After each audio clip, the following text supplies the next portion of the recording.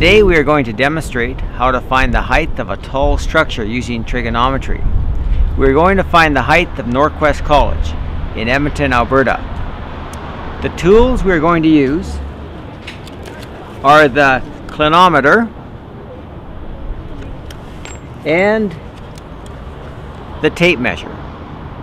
We also have a diagram where we will record our measurements.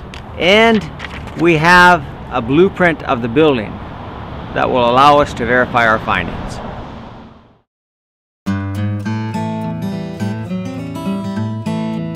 Choose a tall object such as a building, a tree, or a flagpole you cannot measure directly.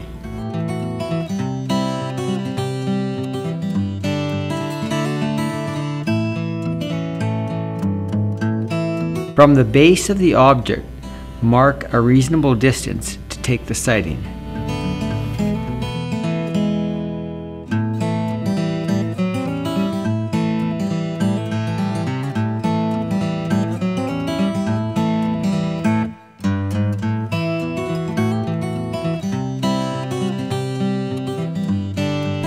Measure and record the distance.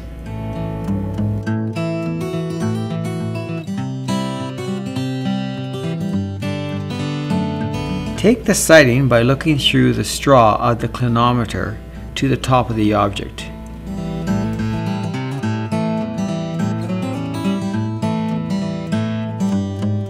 We need to renumber our clinometer so that the appropriate angle of inclination is displayed.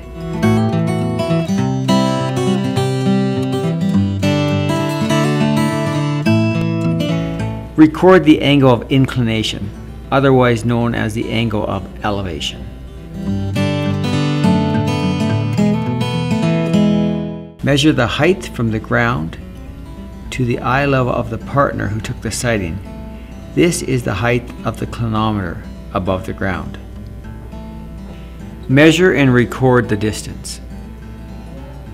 Use your measurements to calculate the height of the object. Let's use the measurements to calculate the height of the Norquest building now.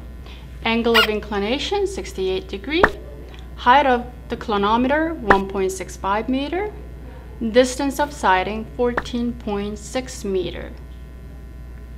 And tangent theta is equal to opposite over adjacent. Theta is angle of inclination, which is 68 degrees. Tangent 68 equals to x over 14.6. X is the height from the clinometer to the top of the building. In order to isolate x, multiply 14.6 on both sides of the equation. Therefore, x is equal to approximately 36.14 meter.